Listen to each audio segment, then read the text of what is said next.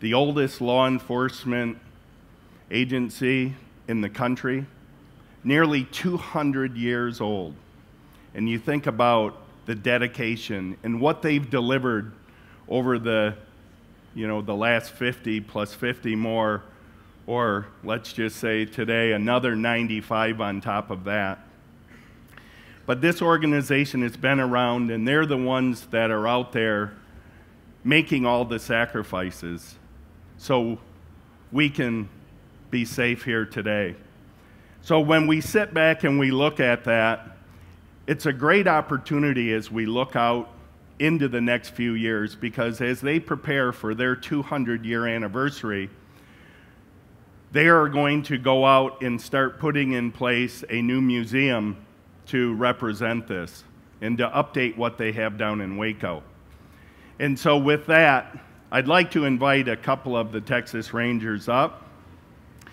And so if Hank, Barry, and Dwayne can come on up with me here. And what we'd like to do is we'd like to present this check to the Texas Ranger Hall of Fame and Museum for $100,000 to start this great program, this relationship that we have, so they can start preparing for this 200-year anniversary. And it's our pleasure with RAM and Chrysler Foundation to be a part of this.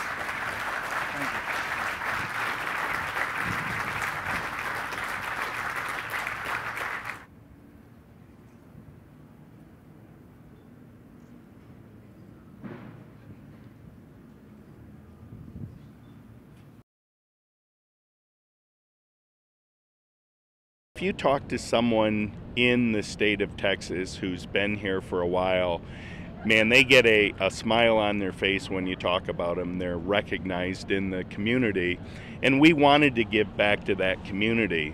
The Rangers are coming up on their 200-year anniversary, and they're the oldest law enforcement agency in the country.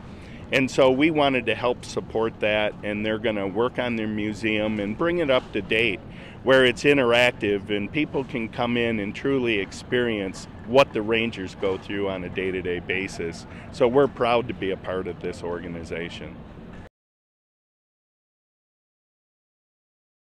This is going to help us in our drive to raise the money we need to raise this museum to where it needs to be. And it's important to us for Texas because this is a learning museum.